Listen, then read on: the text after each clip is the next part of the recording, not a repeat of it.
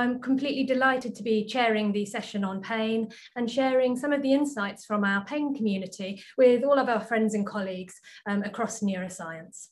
So first up is Anina Schmidt, who is an associate professor in the Nuffield Department of Clinical Neurosciences and a Wellcome Career Development Fellow. She's previously trained in Switzerland and Australia, and today she's going to be telling us about bridging the gap and how she can use translational sciences to improve our understanding of neuropathic pain. So very much looking forward to hearing your talk, Anina, over the next 20 minutes. Afterwards, there'll be an opportunity for a few questions. Over to you. Wonderful. Well, thank you so much. I will just screen share. So I hope you can see my screen now. Wonderful. Well, thank you very much for letting me present some of our work today on bridging the gap using translational sciences to improve our understanding of neuropathic pain. Neuropathic pain is caused by a lesion or a disease of the somatosensory nervous system, and it affects up to 10% of the general population. It is well established that neuropathic pain leads to more severe impact than nociceptive pain. For instance, higher pain severity, reduced quality of life, reduced emotional well-being, and increased healthcare use. The challenges of neuropathic pain are mainly the inadequacies of its treatments. For instance, currently used neuropathic pain drugs only have limited efficacy. So for example, numbers needed to treat for commonly used neuropathic pain drugs are between 6 to 10, meaning that up to 10 people have to be treated with the drug so that one of them, only one of them, has a clinical benefit. Also, quite often, these treatments have unacceptable side effects, which often lead to early termination of treatments. Now, drug development is mainly based on in vivo models, and there's arguably low translation to clinics. For instance, if a drug makes it from preclinics to clinical stage, then first in man to registration success is only 17%. It has been argued that the validity of the animal models might be a barrier to this translation. And indeed, most models induce an acute and a severe injury, whereas most patients with neuropathic pain have slowly developing and chronic neuropathic pain. So therefore, it is not surprising that there have been growing calls for direct target discovery in humans. My group uses carpal tunnel syndrome as a human model system, not only because it's the most common type of neuropathic pain, but also because it has the advantage that it is one of the few neuropathic pain conditions that can be surgically treated. And therefore, it allows us to study the pathomechanisms during the active stage of the disease all the way towards recovery. And now I would like to show you two examples how we have used carpal tunnel syndrome to translate preclinical findings related to nerve injury and neuropathic pain to humans. First of all, I would like to say that our animal model that we work with reflects a slowly developing and chronic compression neuropathy rather than an acute injury model. And there were two features that were dominant in our preclinical model. First of all, there was a preferential small fiber degeneration. As you can see here, axons were largely spared in the peripheral nerve. However, at the level of the dorsal root ganglia in sensory afferent cell bodies, there was an upregulation of ATF3, which is a marker of axonal damage. And this was predominantly in these very small diameter neurons, suggesting that something happens very early on to these small fibers. And the second finding was that despite the mild nature of this model, there were clear signs of neuroinflammation with activation of immune cells such as macrophages here at the lesion site, but also satellite glial cells at the level of the dorsal root ganglia. Now, I would like to show you now how we use carpal tunnel syndrome in a prospective way to translate these findings to humans. And our prospective carpal tunnel syndrome cohort is deeply phenotyped before surgery, and then again 6 months after surgery. The deep phenotyping involves quite a lot of different measures. Amongst them are validated questionnaires for symptoms and function, electrodiagnostic testing, quantitative sensory testing, MRI scanning, as well as biosample analysis. And today specifically, I will show you some of the data on human blood and skin biopsies. Now, let's go though to the first story about small fiber degeneration that we found in the preclinical model. And we asked the question, is that really true in humans? And to answer that question, we took skin biopsies in the median nerve territory of the affected hand here in the index finger. Now for us, skin biopsies are like a window into the nervous system because we cannot take the nerve out ethically in these patients. But we do know that most of the nerve fibers that are affected in the carpal tunnel end up in the skin in that median nerve territory. So here you can see a cross-section of the skin with the epidermal layer on the top and the dermal layer on the bottom. And in red are the axons, and you can see very many axons penetrating into that epidermal layer of the skin. Now, these are all small fibers, and therefore we can basically count how many small fibers do people have in their skin. And you can clearly see that this patient with carpal tunnel syndrome has almost no small fibers left in the index finger skin.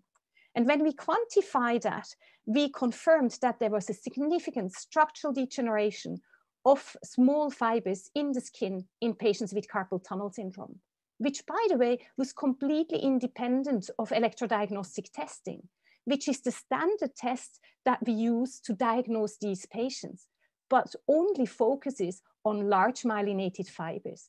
Because to date, we thought that carpal tunnel syndrome and entrapment neuropathies are predominant large fiber problems.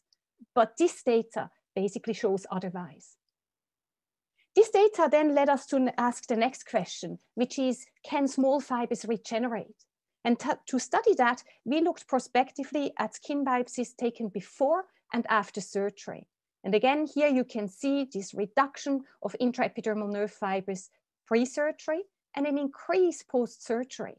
However, you can see that the fibers fail to reach normal levels seen in healthy volunteers.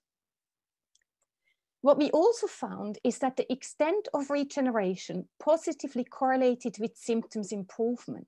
Now, this is interesting, but of course doesn't mean there is causation. What is, however, much more interesting to us is that there was a substantial spread in the regenerative capacity in different individuals. And that led us to ask the next question, which was, is there a molecular signature in the skin that might explain why some patients regenerate better than others? So we performed RNA sequencing in skin biopsies before and after surgery. And we found here in the volcano plot that ATCAP1 was the most differentially expressed gene. ATCAP1 was also associated with small fiber regeneration in the skin. And we found PACAP, which is expressed by ATCAP1, expressed inside human sensory skin afferents. So again, making PACAP quite an interesting target for us in terms of human nerve regeneration. Now, what is PACAP? PACAP is pituitary adenylate cyclase activating peptide. It is a secreted protein and it acts mainly on PAC1 receptors, but also with lower affinity to VPAC1 and VPAC2. What caught our attention was that this peptide has previously been implicated with neurite outgrowth in monkey trigeminal nerve cultures. However, its action on human sensory neurons has never been studied. So this is exactly what we did now, but this time we back translated the findings from our human model system back into the dish. And what we basically did is that we cultured human-induced pluripotent stem cell-derived sensory neurons in the dish. We kind of lifted them off the plate and replated them to induce an axonal injury. And we then had several conditions to see how well do these neurons regenerate and sprout their axons. Here you can see neurons that received vehicle, and here neurons that received PACAP. And I believe it's clear to you that the PACAP induced a much more stronger neurite outgrowth, which was dose respondent. Here you can see the more PACAP we were giving, the more neurite outgrowth we had. And we also found that giving the PAC1 agonist, so the PACAP receptor agonist, induced a similar kind of neurite outgrowth as giving PACAP. So this suggests that PACAP, as well as its receptor PAC1, are probably interesting therapeutic targets for human sensory nerve regeneration. Now, in summary, for this first part, our preclinical evidence of small fiber degeneration was replicated in patients using carpal tunnel syndrome as a model system. We did show that human small fibers regenerate, however, only partly, and that this regeneration was associated with ADCAP1 in vivo. And PACAP expressed by ADCAP1 facilitates human sensory nerve regeneration in vitro. Now, this forward and backwards translation clearly identifies PACAP as an interesting target in human sensory nerve regeneration. Now, let me show you how we're translating the finding of inflammation into a clinical treatment for patients. And that is now a slightly different translation, whereas the first one was very molecular based. This is now a very clinical story.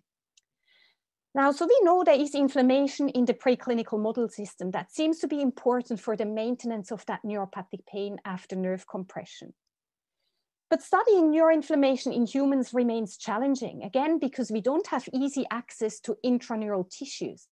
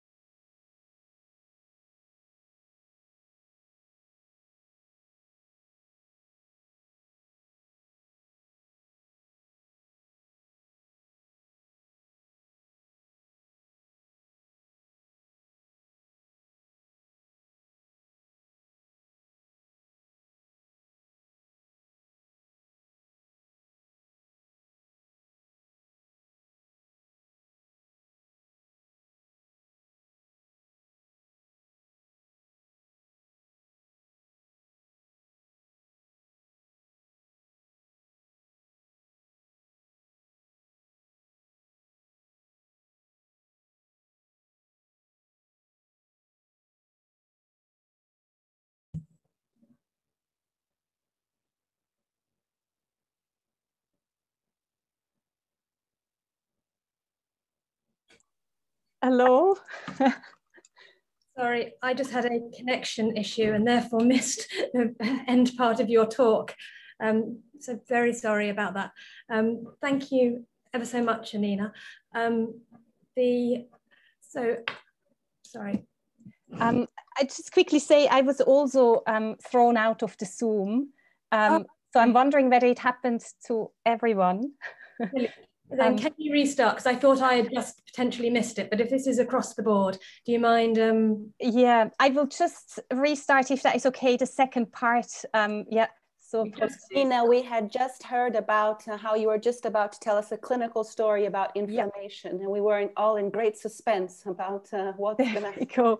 Apologies, so we must have been thrown out at the same time, Rebecca. That me feel a lot better. Please go on.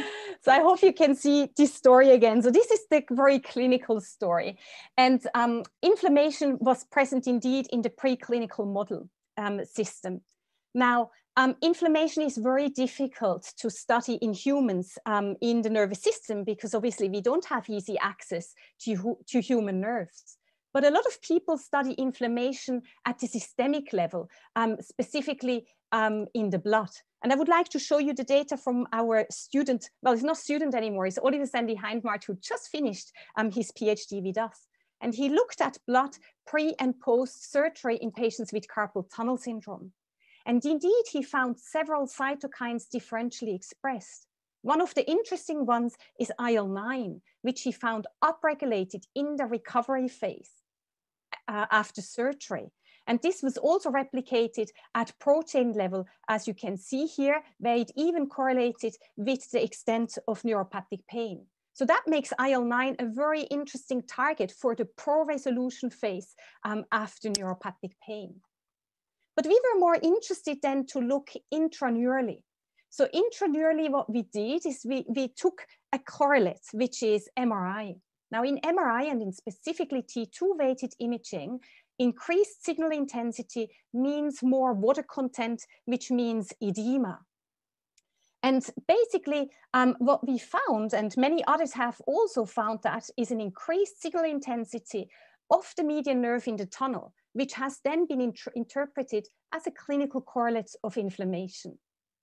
So we were then asking the question, can we now see whether specific treatments can mechanistically reduce that signal intensity of the median nerve? And we specifically used physiotherapy simply because that is the first line treatment for these patients conservatively, but also because I have a passion for physiotherapy, having trained as a physiotherapist in my first life. And we did basically, we looked at splinting and the exercises, and the simple answer is indeed both exercising and splinting can reduce the signal intensity of the median nerve in the carpal tunnel. And therefore, that gives us mechanistic evidence of their effect. But the question is, are these treatments really effective on patient outcomes? And to answer this question, we performed a multi-center trial, which was coordinated by my student, Karina Lewis. And we randomly allocated patients who were already on a surgical wait list for carpal tunnel syndrome into standard care or education splinting and exercising. So the education splinting and exercise group was a very low-cost intervention based on a group intervention, a one-off session, as well as a home program. And we followed these patients 6 weeks and 6 months after randomization. So here you can see the primary outcome measure, which was conversion to surgery. And indeed, this low-cost education splinting and exercise intervention group could reduce the need for surgery by 21%. Now, you might say this is obviously not a cure for all patients, but a 21% reduction in surgery waitlist for the most common upper limb surgery will free up some much needed surgery time for those patients who more urgently need it. And we also found that the education splinting and exercise group had an increased patient satisfaction. So it is important to patients. Now, this model of care has already been implemented in healthcare settings internationally. And as a summary, therefore, I would like to highlight that where we found inflammation to play an important role in preclinical animal models, we could find a correlate in humans in terms of MRI, which could detect higher signal. And we then subsequently showed that physiotherapy can reduce conversion to carpal tunnel surgery by 21%, taking our findings all the way from the preclinical work to clinics. So I hope I could show you 2 examples of how backwards and forwards translation between preclinical in vivo and in vitro studies, as well as human research, can facilitate target discovery, such in the case of PACAP and nerve regeneration, but can also inform the design of interventions that can then be studied in large-scale human trials. Such integration of preclinical and clinical sciences is certainly gaining much more attention, and I believe will help us to overcome some of the challenges with poor translation faced in pain research. Thank you very much for your attention. Thank you very much for that lovely talk, Anina. We do have time for a question. And so when you went from your preclinical model to your human clinical model, was it difficult to select the approach you used, namely the MRI edema model? And did you have to rule out many other options, or was that just very obviously the most direct way to translate your work? Yeah, so that's a very interesting question. And I would say it's actually probably an indirect way, the MRI studies that we did, because indeed imaging inflammation is very tricky to do. You know, people have used, for example, combined MRI and PET scanning and have shown kind of with markers that bind to glial cells, for instance, and have shown increased uptake of this marker after certain nerve injuries. However, MRI and PET scanning is not very clinical applicable. And we were mainly interested in a simple kind of clinical tool that we could potentially in the future use for patient stratification as well. And that's why we went for structural MRI, really. So we've got one more question from Zamil Kadir. She said it was a great talk, and thank you very much, and wants to know whether NGF is important, or she knows that NGF is important in osteoarthritis pain, and do you think PACAP might have a role there too? In osteoarthritis pain, so it has not been, to my knowledge, PACAP has not really been looked at in osteoarthritis pain, unless I might have missed something. But Sam would probably be the right person to answer that question, because it has been really looked at quite well in migraine. In fact, though, in migraine, they try to block PACAP, whereas we show that, you know, for neuronal kind of regeneration, it seems to be more important to activate it. And it will be very interesting to see whether the blocking of PACAP that is now kind of in clinical trials for human studies will have a problem in terms of, you know, if you think about nerve regeneration or not. But yeah, I wouldn't be familiar specifically in osteoarthritis pain and PACAP. Yeah. That's great. So do keep the questions coming in so we can keep this interactive. Thank you very much. So I'm now incredibly pleased to introduce Ben Seymour. He joined the Nuffield Department of Clinical Neurosciences last year and is both a Senior Wellcome Fellow and a Consultant Neurologist. He works jointly across the WIN and in biomedical engineering, while somehow managing to also keep a research program up and running in Japan. So he's going to tell us about unraveling pain in the brain, a topic in which I have a deep personal interest. So now over to you, Ben, for the next 20 minutes. Okay, great. Let me just work out how to share my screen.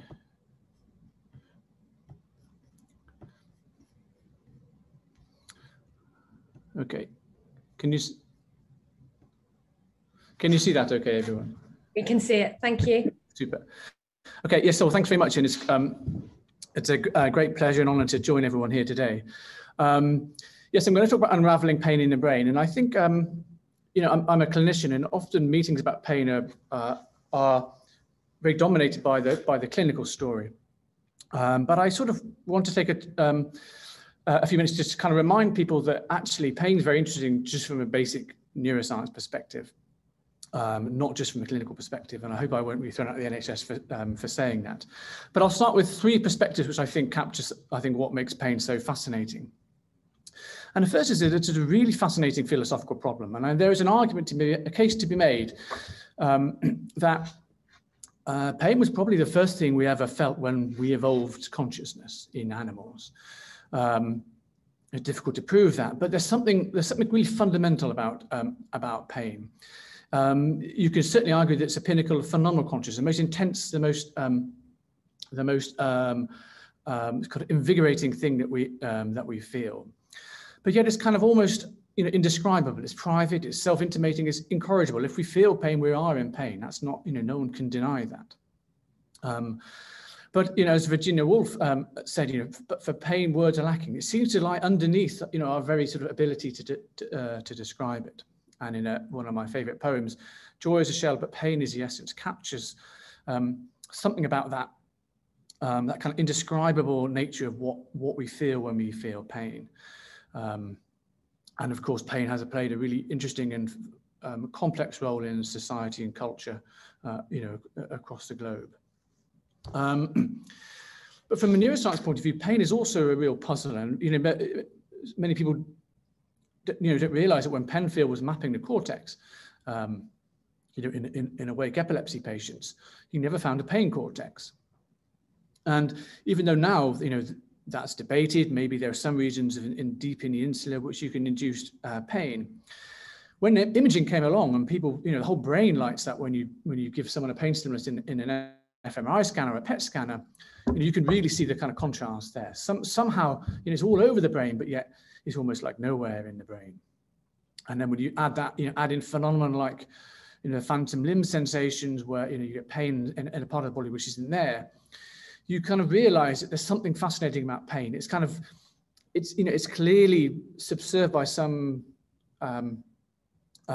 network that spans brain and spinal cord, but it's very hard to put your finger on what it is and where it is. And in many ways, I think it's a much bigger puzzle. We understand much less about pain than we do many other, aspects of, sensation, motivation, and so on.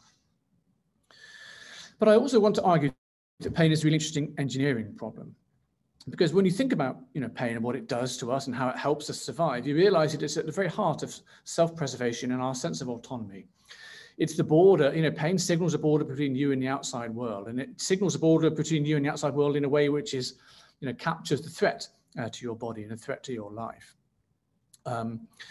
And, if you think about, what if you, if someone said to you, okay, you've got to build a pain system for a robot to go to an asteroid or Mars or whatever. And you could say, well, that's probably quite a good idea because, this robot's going to go off on its own and who knows what it's going to find. It might find monsters or just cliffs or hot things. It's not a bad idea if it does actually have a pain system, but then how would you design it? How would you build it? And I think that's a really interesting question. And it's a very pertinent question because it really captures, what do we actually mean by understanding pain? What level of understanding do we want? And if you think about, well, if I want, if I genuinely think I understand a pain system, then I need to be able to kind of write down how I would actually design that system, how I actually think it's put together and how I think it's built. And that is something which maybe that's an approach which will come up more in the following session about computational neuroscience that I think Tim is leading. But here we can think about pain in that context. And in many ways, you think, well, pain seems easier than many other problems like, complex motor control or vision. Okay, so I'm going to now give you a bit of a history about how people have thought about pain. And these are some of the really great names in pain. And Ron Melzack, who's still alive, proposed this idea that pain was, composed of three basic dimensions. There's a kind of sensory aspect, I kind of know where it is in my body. An affective or motivational aspect, I know I don't like it, and a cognitive point, a cognitive sort of evaluative perspective, which is like, okay, it kind of demands attention. So that's a kind of phenomenological approach, and that's been very influential in the thinking, particularly in imaging, how you might, whether or how you might map those different dimensions to the brain. And then Bud Craig came along and said, okay, but actually, we should think about pain as a homeostatic sense. It's pain has innate motivational value. It tells you about things which are bad for your physiological body. We should therefore think about it as an interoceptive, not an exteroceptive sense. And then Howard Field says, oh, no, let's think about it as a decision-making problem, because pain is, we predict pain. Pain teaches us what not to do. It drives learning. It's a motivational signal. And interestingly, it can modulate itself. So it not only determine our decisions, it kind of determines how much you feel your pain. And he was capturing the discovery, the fact that the brain sends connections down to the dorsal horn where the pain, the peripheral pain fibers come in, and they can turn them up or turn them down. And then more recently, Christian Buchelt, building on ideas at Bayesian brain and so on, said, oh, we should think about it as a statistical sensory inference, implemented like in a kind of Bayesian brain architecture. And that, argue that captures lots of things like expectancy effects and placebo effects and so on. So that's interesting. And in many ways, all of those are kind of have are kind of right. And they start to build a picture of how we understand pain. But there's still odd things like, if pain is just a sensory inference, why is it modulated by so many things? And it's remarkable the extent to which pain is modulated. so many emotional and motivational cognitive factors manipulate what we actually feel. And indeed, if it's kind of a nice sensory hierarchy, why does it have this distributed representation? Why do we not have a nice slab of wedge of cortex devoted to to pain and sensation? So there's still something we haven't captured, something of the mystery about pain which we haven't captured but by any of those on their own. So let's think about it as an engineering problem then. Okay, so the thing about engineering and the thing about computational approaches is you've got to think about function. So stop thinking about what it feels like and start thinking about, well, what does it do? And that, then you start thinking about your robot. Okay, so the key therefore is you need to reduce harm. And you need to reduce harm through learning.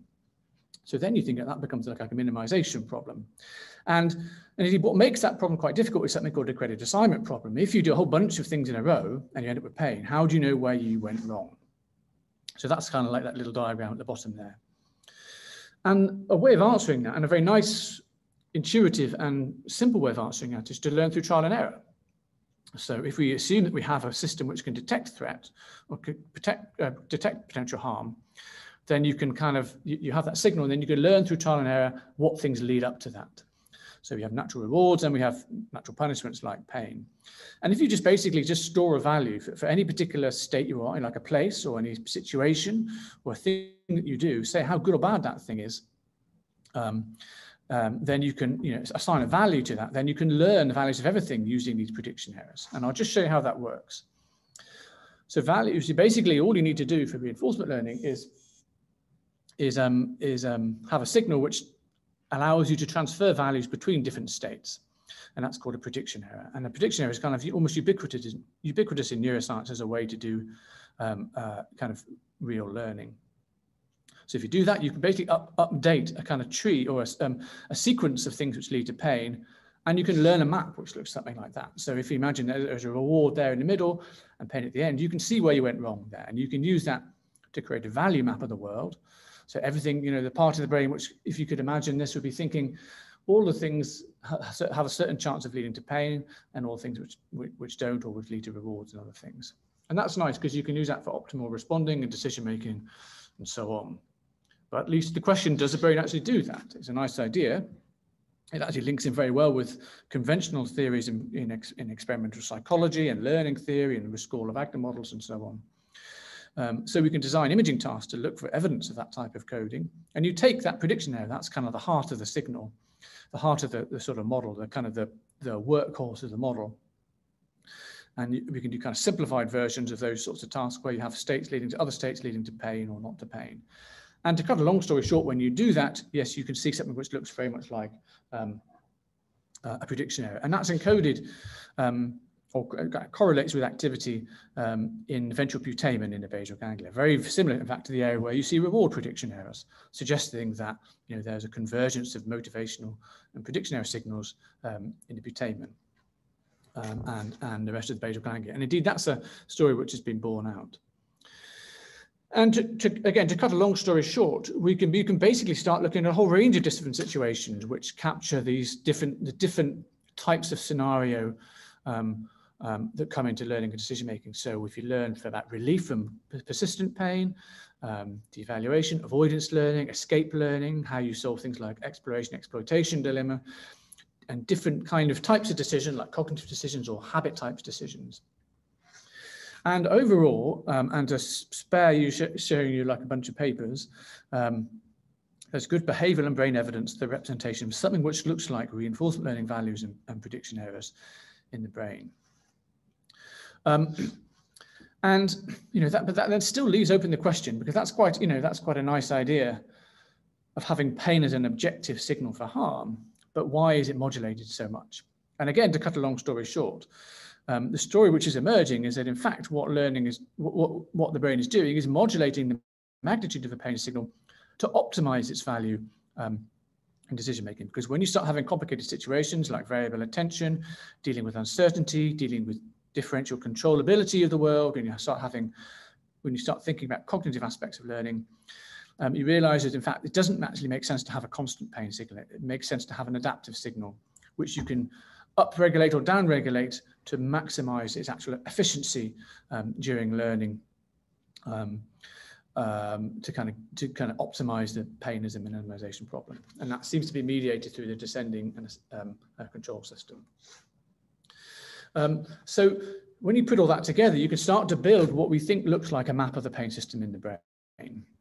So if you see on the purple bit that goes up to the top, you have your kind of sensory, nociceptive input. And that is, we can think about that in terms of a hierarchy going up through the dorsal horn to the brainstem, subcortical structures and cortical structures. And that feeds into a hierarchy of control modules, which govern, very innate responses, at the dorsal horn level, to conditioned responses. So these are things like amygdala-based autonomic responses, freezing, escape, automatic escape and fight responses, to what we think about as habit-based responding. So simple actions you do repetitively if you face with the same situation over and over again. Up to the more kind of cognitive aspects of decision making, where you have an internal model of the world, how things lead together. So you can actually have a sort of a mental picture of that map and those representations. And all of those kind of control modules, they feed in both to influence the responses that we emit, that's the things that we physically do in the world, but also they can control the actual incoming input to optimize or maximize the safety and efficiency of that system. So that kind of gives us a bit of an idea as to, a bit of insight into why, in fact, pain seems to be all over the brain, because you can appreciate the complexity of that sort of hierarchical system. And of course, then you might say, well, okay, you started off, Ben, by saying, you want to think about doing this in robots and so on. Yeah, we can do that in robots, and we can simulate that, or we can put it in hardware robots, and you can actually show that by having a pain system, that works very well. Indeed, you can improve on conventional control systems, or autonomous control systems, very nicely by implementing systems that look like that. So that provides some reassurance that, in fact, what we're actually proposing does actually solve the problem very, very effectively. And kind of what I think, a core point that I want to therefore convince you of, that this moves us ahead in how we think about pain, because there often is a tendency to think about pain on the left-hand view, a sensory first view, which is where we think about pain as an optimal inference about the magnitude of a noxious event. And in that context, we think about endogenous control, being modulated to meet various behavioral demands, so kind of add-on things to help you in certain specific situations. But the key thing to realize is that really makes us, that's really a retrospective view of pain. So what pain is system is basically telling you what just happened. Oh yes, I just received something noxious. That's what just happened. And I'm arguing instead, pain might look a bit more like a motivation or control signal that's actual primary function is to minimize future harm. And in that context, endogenous control is basically tuning pain to optimize your long-term future benefit to survival through learning. And that's a prospective view about pain. So that's what should I do? So what I argue that pain is not actually saying what happened, but is telling you what do I need to do given this particular ascending nociceptive input. Okay, so I will skip over this because basically enough people will probably convince you that pain is a really big problem from a clinical perspective. The question is, what do you do about that?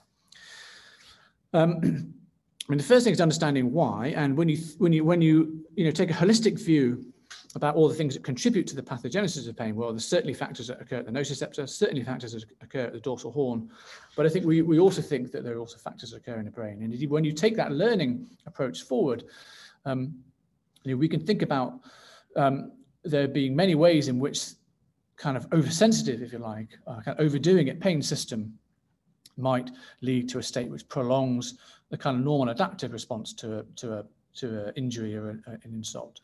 So there's a good case to be made that it's probably the case that in some pain conditions, if not all, there's a extent to which abnormal learning or oversensitive learning might contribute to the generation of chronic pain. So then apply that thinking to your, all that kind of complicated hierarchical model, and you realize there's just a load of different parameters embedded within that learning system in the brain. And each of those is kind of doing different things. And the nice thing about thinking about this is that you realize that it's probably not going to be just one thing which is going wrong. It's probably, a set of risk factors based on how that system is tuned. And there, when you think about it like that, you realize, oh, there's actually a lot of these things are shared between other people's models of depression or anxiety and so on. So you get an insight into, you know, a kind of shared risk factor model for the comorbidity that you get with chronic pain and other things like depression and anxiety. So you can think about that as a kind of computome, a kind of a set of risk factors which might play a role in any individual person or any individual condition. Based on that, and basically we can now therefore develop tasks to estimate what those parameters are. You can think about a kind of panel of different parameters which might mediate a risk factor to a risk profile for developing chronic pain. And in fact, when you actually do something like that, and we've been doing something like this in rheumatoid arthritis, you start to see how some of these parameters really are clearly different in people with chronic pain. Whether or not they're causative is yet to be shown. So last two slides, Rebecca. So then the question, what do you do about that? Well, the nice thing about learning-related pathologies is they speak to learning-based interventions. So if you then conceive of, you know, understand your clinical problem, take your mechanistic understanding from neuroscience, and then start to think about how you can develop technologies to drive learning in a good way, then you can, you know, and then with the help of patients, you can hopefully come up with new treatment strategies. And that's what we've been doing, a number of different ways of capturing that, using imaging, using robot control, using AI type, neurofeedback type paradigms. And I won't go into the details other than to say that there's lots of room for innovation and creativity in designing new strategies. And many of those do actually seem like they're going to work. That's the end. Thank you very much to people in my lab here and my key collaborators, Tim in engineering, Helen in Brooks, and Flav in Cambridge. And I'll leave you with this nice image of the dreaming spires, and you can decide where you think that's Oxford or not. Thanks very much. Thanks, Ben. It was lovely to hear your overview there. In order to keep us to time for this long day, I won't take any questions at the moment. So we're now up, next up is Professor Tipu Aziz. Tipu is a professor of neurosurgery and founder and head of the functional neurosurgery at Oxford. His work played a pivotal role in the development of deep brain stimulation targets for Parkinson's disease. And in 2019, he was awarded the Medal of the Society of British Neurological Surgeons for his lifetime achievement in neurosurgery. So today, we're going to learn how neurosurgery can be used in the management of terminal cancer pain. Let me just...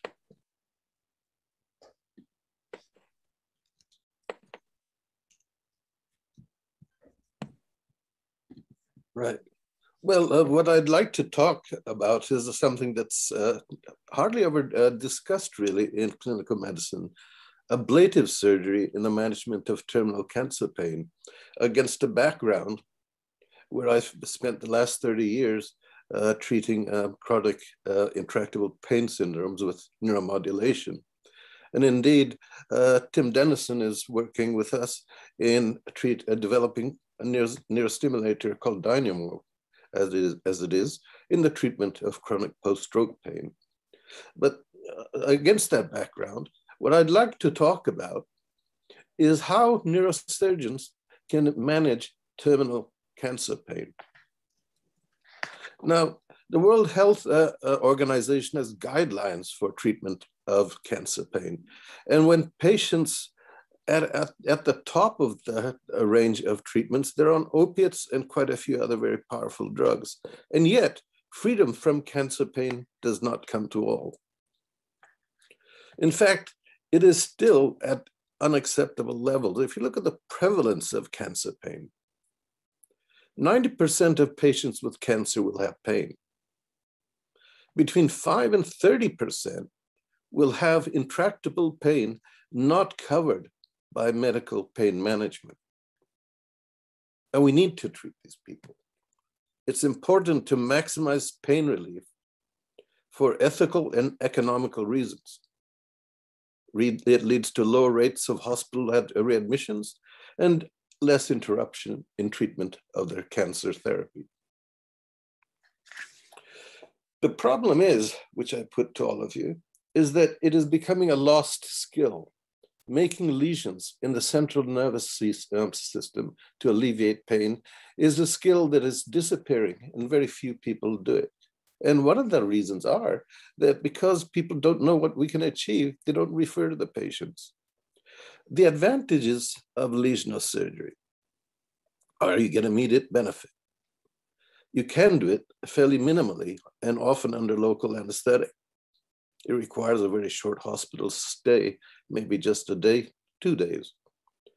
You can perform it in very late stages of the disease.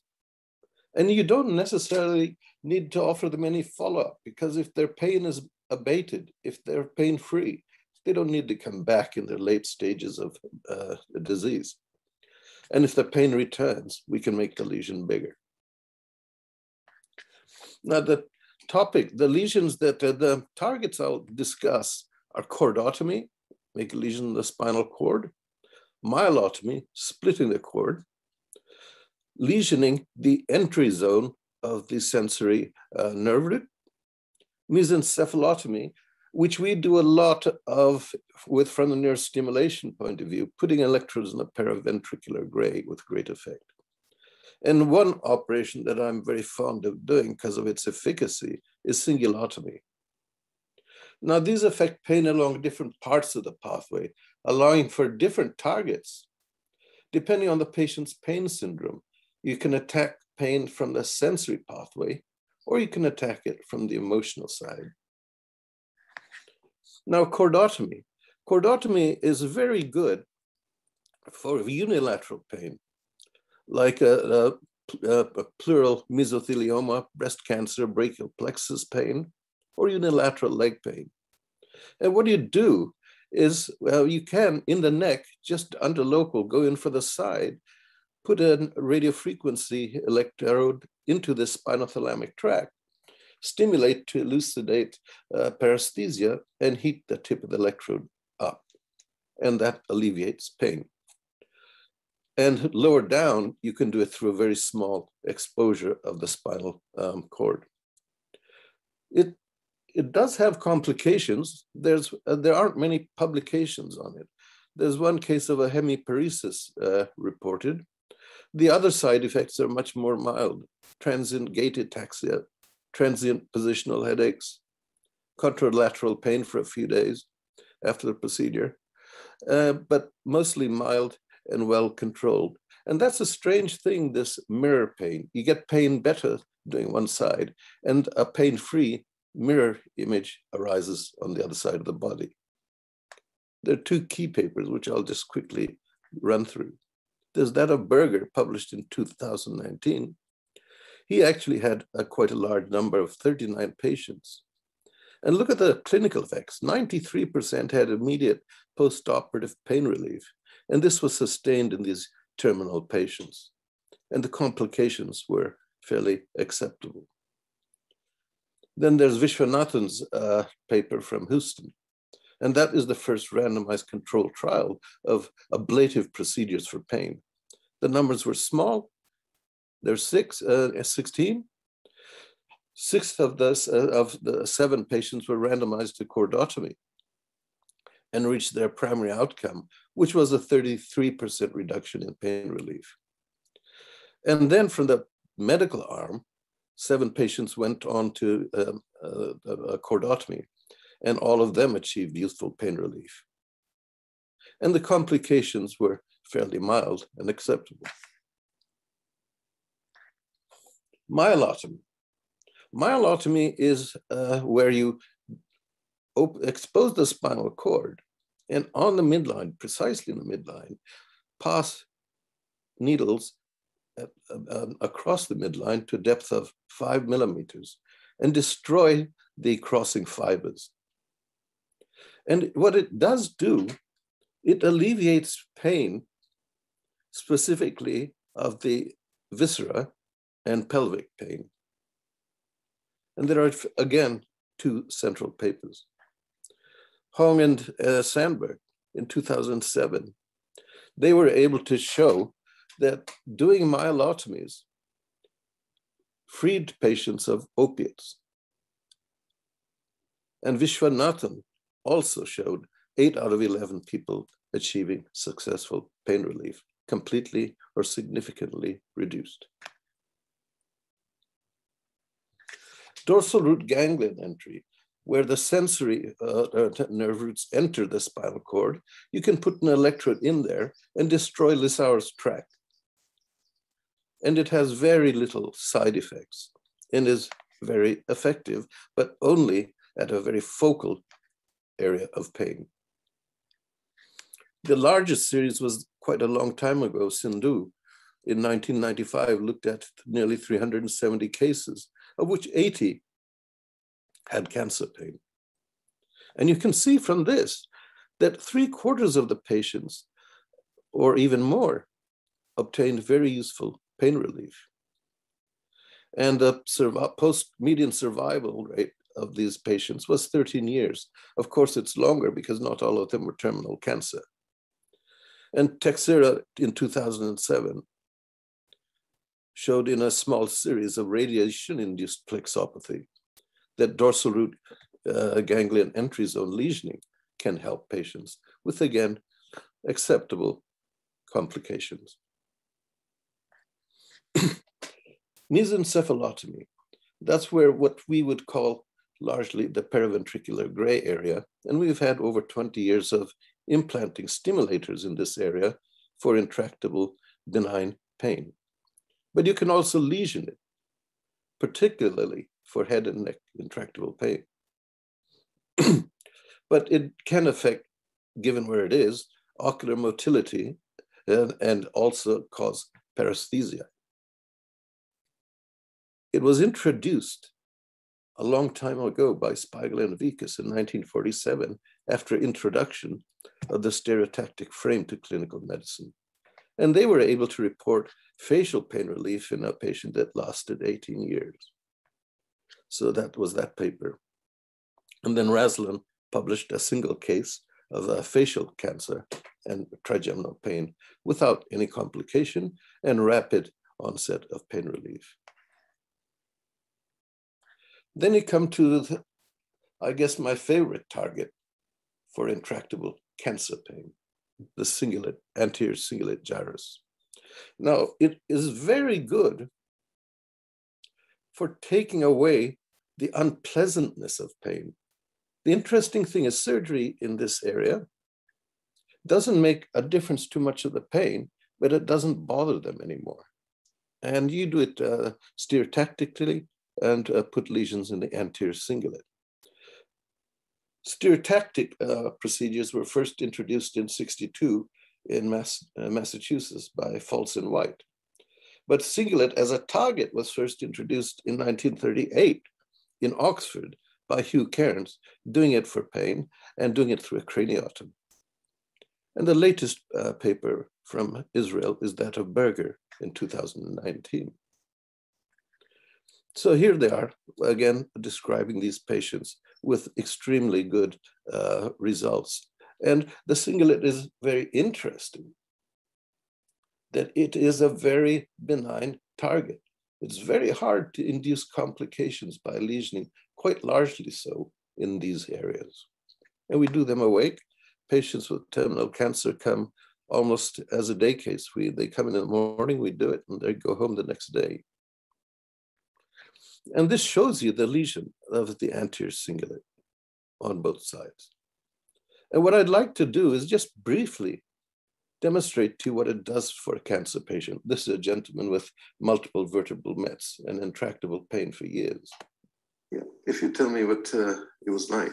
Yeah, the pain before the operation was debilitating. Been in pain for 5 years. The operation itself was a little bit scary, but was okay. And the pain at the moment is 0. How bad was the pain before? It was horrible. It was life debilitating. All I could do was sit in a chair. Mm-hmm. I couldn't do anything. I couldn't move around. But now, it seems to have gone. It's worked magic. So you're quite happy with it? Yeah, yeah. Yeah. So what is intractable pain and which patients qualify for this? Well, they shouldn't have any limitations or medical conflict indications to surgery. Targeted interventions like nerve blocks have failed. Best medical therapy as like the WHO recommendation, has failed. Radiotherapy has been exhausted.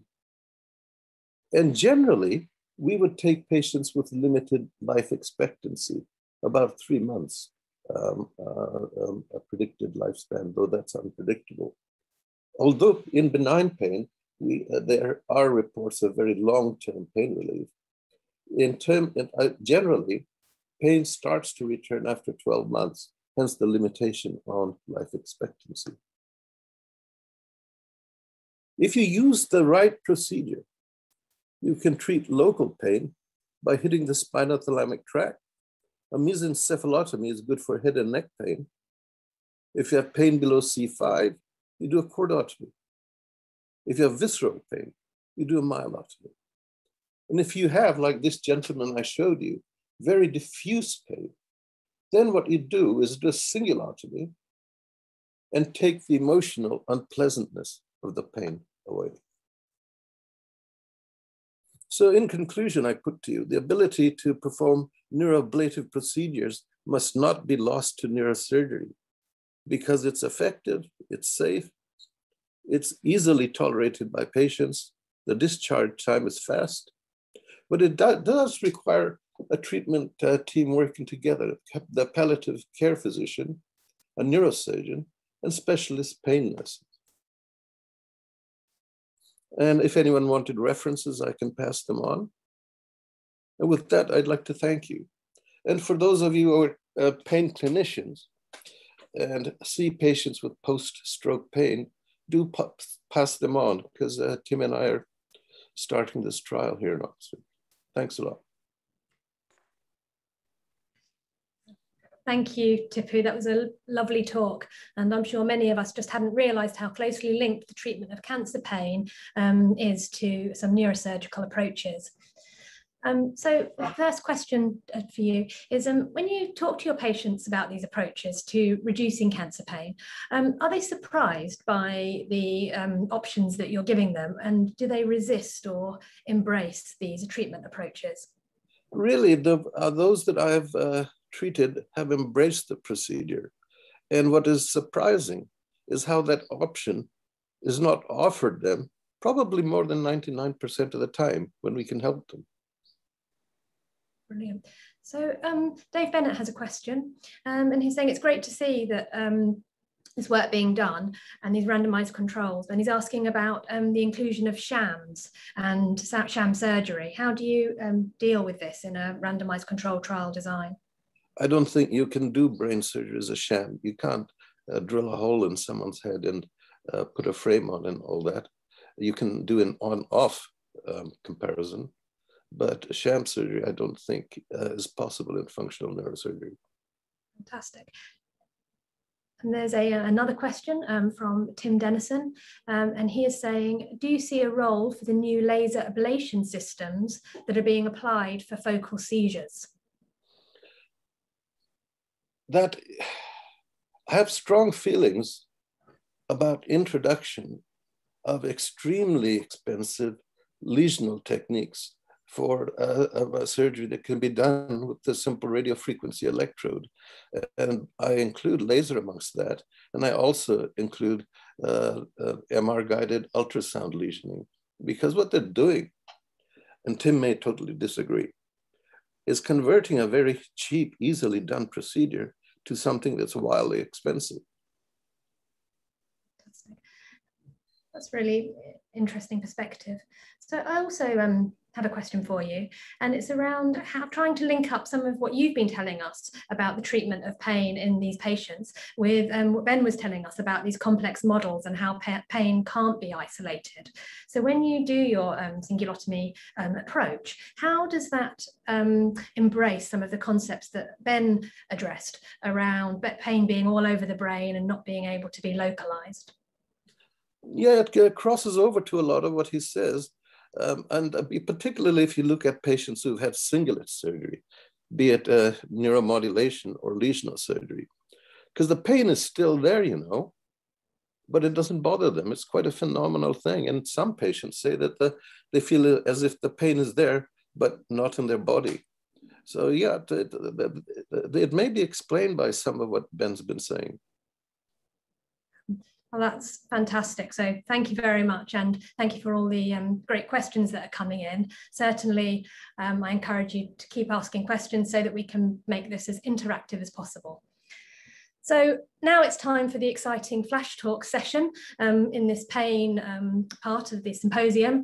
And I think Nick primarily designed this to keep the chairs on their toes. But in addition, it's going to give us a broad sense of some of the different work that's being done from some of our more junior colleagues. So do give them the opportunity to answer your questions afterwards. So now I'm going to hand over to Justine Holmgren. He works with Katie Warnaby, and he's going to tell us all about assessing pain perception under general anaesthesia. Thank you very much, Rebecca. Pleasure. So my project is about how anaesthesia affects pain perception. So general anaesthesia is used chiefly to prevent awareness of pain during surgery. Apologies. And we know that the thalamus is a key region, both in the mechanisms of general anesthesia, as well as in pain processing. In the previous study in our lab, we identified a brain state under general anesthesia that we call SWOS, which is characterized by maximum slow waves. And in this brain state, the thalamocortical system becomes isolated from external stimulation. And crucially, this happens well past the point where people become unresponsive. However, in this study, people reached this state at different concentrations of anesthesia, but were taken in the end to the same effect site concentration. So some people were only just there, and other people would have been taken well past the point. So in the current study, what we wanted to do was see if we targeted this SWOS state specifically and titrated to it, how would the brain look when it's subjected to pain, as well as how would the thalamocortical system be altered. To investigate this, we recorded fMRI during pain and auditory stimulation, as well as during rest, when people were awake and in this SWOS state. We also collected perfusion imaging in the same states. The pain simulation involved heat pain calibrated to the individual, and it was followed by an auditory prompt to respond by squeezing their hand. In order to know that we were actually at SWOS, we titrated the anesthesia according to individual brain activity. And specifically, we modeled slow wave power as a function of the anesthetic concentration in order to get to this plateau that we call SWOS, and crucially to minimize the overshoot past it. Now we know that anesthesia profoundly affects general physiology. And indeed, we do find that cerebral blood perfusion was significantly elevated in the SWOS state compared to wakefulness. So we took that change in cerebral blood perfusion and used it as a covariate in our following analyses for stimulus-evoked bold signal change, as well as change in the thalamocortical functional connectivity. So first of all, we find that no participants were responsive at SWOS to either pain or to auditory stimulation. And when we look at how the brain responded, we see stereotypical activation maps for pain and for auditory stimulation when they were awake, but at SWOS, there was no significant activation whatsoever. And indeed, when we do the formal comparison between the two conditions, we see a significant reduction in all the relevant pain and auditory regions. So this indicates clearly that SWOS is a state where normal sensory processing, including of pain, is severely disrupted. Moving on to the thalamocortical analyses, what we did was that we segmented the thalamus using diffusion imaging into subregions, and then looked at the functional connectivity between those subregions and its corresponding cortical target. And we found that there was significantly reduced functional connectivity at SWOS compared to wakefulness for several cortical regions, all of them involved in pain. And this indicates that there is some level of thalamocortical functional disruption at SWOS. And altogether, this indicates that anesthesia induces disruption of pain processing, and that this is accompanied by a breakdown in thalamocortical connectivity. Thank you very much. That was brilliant, and I'm incredibly impressed how much information you managed to get in such a coherent way into such a brief talk. So my question for you is, obviously some of these SWOS measures have the real potential to be used in the clinical setting. How do you approach taking this scientific body of work into a clinical environment? So one of the projects that we are working on that's not part of my DPhil is to actually apply this translationally. So we have a project starting up in New Zealand soon, where we will be developing a real-time titration system to get to SWOT, and to do this in around 300 patients to see if this is actually feasible to use clinically and on a large scale. Thank you very much. So next we have the pleasure of listening to Maria Cobo from my lab to tell us about some work which is about to be published in one of my favourite journals, eLife, in the next week or two. She obtained her first degree from Ecuador in biotechnology and has an MSc in clinical trials and stratified medicine from the University of Glasgow. So Maria is now going to tell us about improving the measurement of neonatal pain. Thank you, Rebecca. Can you see my screen there? Yes, we can see your screen. Brilliant, thanks. So I moved to Oxford 3 years ago to start my DPhil involving investigating how neonates feel pain. And having no clinical background, it struck me to learn that 1 in 7 babies born in the UK need specialized care, required to be hospitalized. And during this critical developmental period, they can experience 10 different painful procedures per day on average. There is plenty of evidence suggesting that there is a relationship between early exposure to pain in early life and then changes in central function, poor cognitive and behavioral development later in life and from school age. Now, pain management varies a lot across different places, and many babies still do not receive appropriate analgesia. Then we can ask, why is this the case? Well, pain is a subjective experience, very difficult to assess in non-verbal patients, and relying in behavioral scales which lack specificity for pain is definitely problematic. Researchers in Oxford have developed a new way, which can be an objective proxy measure by looking at EEG brain activity and identified an evoked potential with a specific pattern with maximum amplitudes at the vertex after a blood test and with very small amplitudes following other non-painful stimulus like auditory or tactile. This measure has been further validated across different body locations and modalities, which makes it an excellent candidate to be used as an outcome in clinical trials. My investigation then focused on testing in a pilot study one of the most common analgesics, which is paracetamol, for which there is mixed data and evidence suggesting that it is not effective to manage acute pain in babies. However, I studied a group of babies born prematurely who needed immunizations. One group of babies did not receive paracetamol and the other received paracetamol 1 hour before the procedure. By using this EEG-derived measure, I found that actually babies receiving paracetamol had a reduced noxious evoked brain activity to immunizations. These pilot results can help us now to develop a randomized controlled trial and test this analgesic, which currently is only licensed to be used above 3 months of age. Now, conducting clinical trials in this vulnerable population has challenges from the ethical and practical point of view, and every effort should be made to minimize the number of babies that are needed that are also going to be exposed to potential side effects. For this purpose, we developed a baseline sensitivity paradigm where we observed that the response to a mild noxious stimulus, which does not pierce the skin or distress the baby, is related to the individual response to an acute procedure like a blood test. We can use this then to account for the variance that we observe in individual infants to increase the power to observe a true effect. In this case, we tested with gentle touch of the leg before the blood test. And based on this, we developed a paradigm that can be used to improve the way that we design and test analgesics in this population, and ultimately to improve everyday clinical practice in neonatal units. I'm very grateful to this exceptional team that I have had the pleasure to work with, and thanks to everyone for your attention.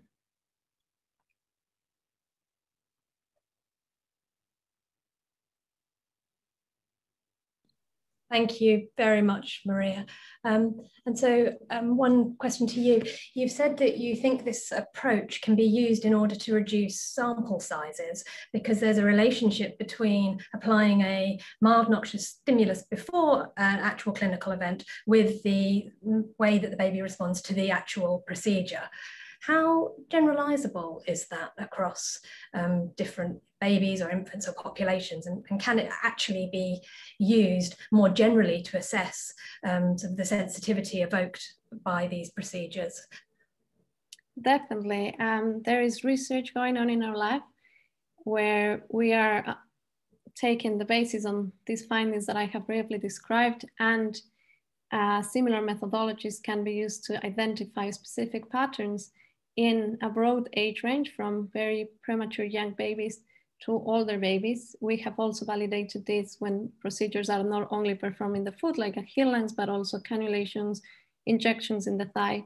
And there's definitely a lot of potential to be developed as a tool, for example, to be used in clinical practice, not only to measure pain or diagnose pain during these minor procedures, but having this model of having a baseline sensitivity measure can give us an idea, for example, of how sensitive is a baby after postoperative pain or before having a more complex procedure, to, at the individual level, be able to really manage every patient in the best way, having a most reliable objective measure like this one.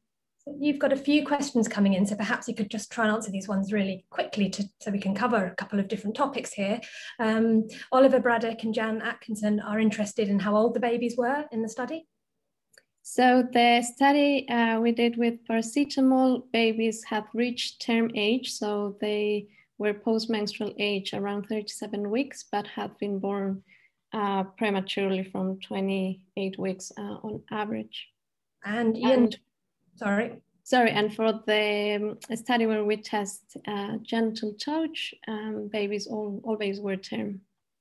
And Ian Dong is asking whether admission to the neonatal intensive care unit increases risk for mental health problems later in life.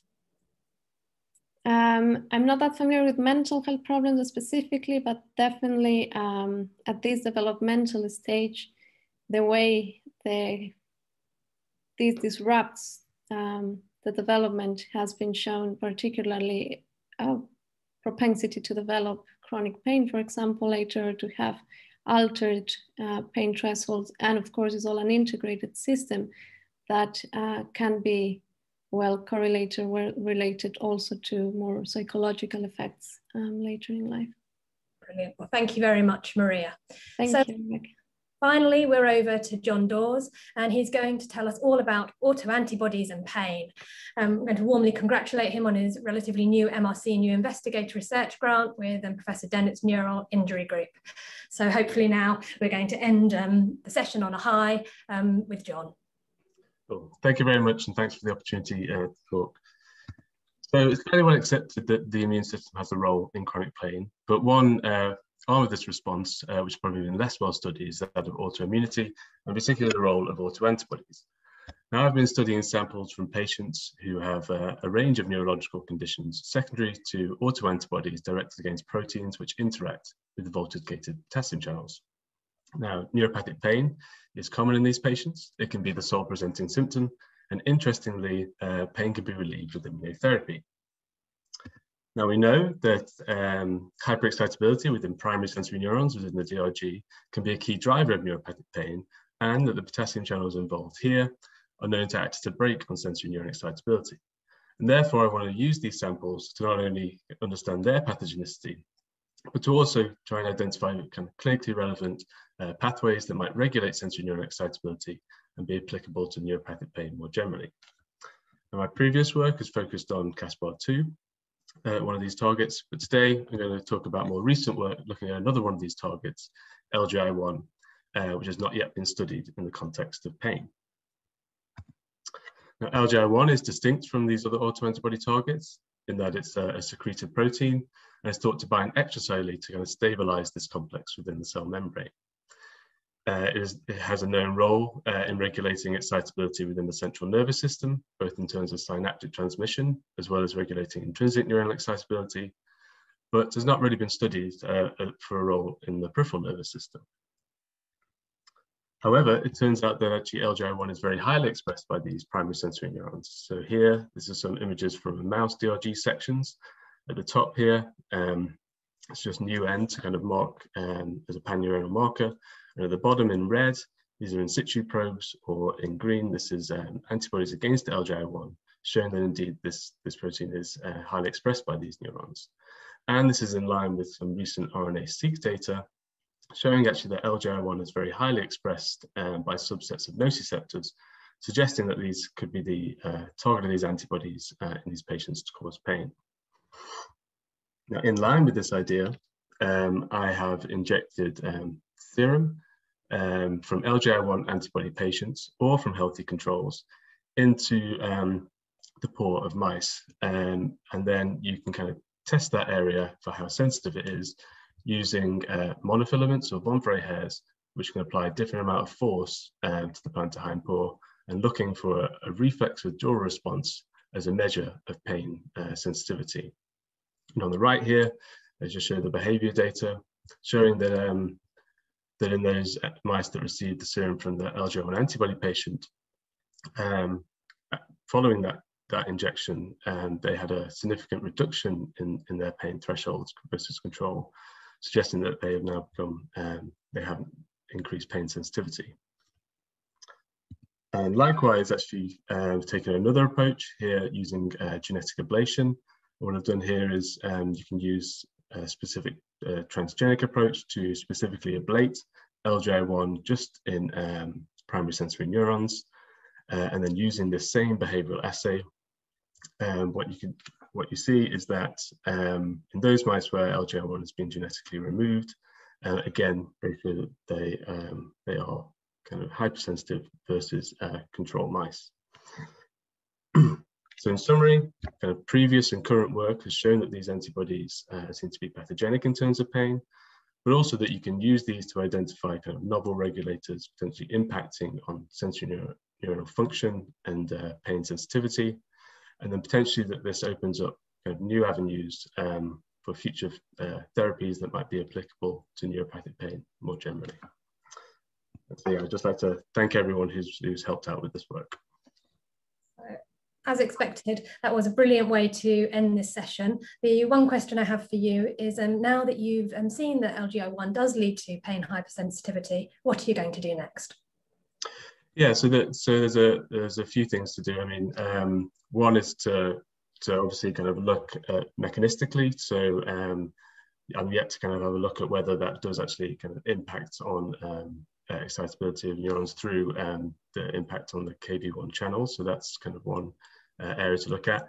But also, as I mentioned there, to maybe kind of have a look at this being an approach to kind of treat pain. So the idea being that obviously if you kind of lost the function of LGI1, a kind of increased pain sensitivity, and then maybe if you kind of give that protein, maybe you can kind of treat pain. So it's a secreted protein, so whether you can kind of give that protein in some of our neuropathic pain models to see if you can kind of impact therapeutically on that pain.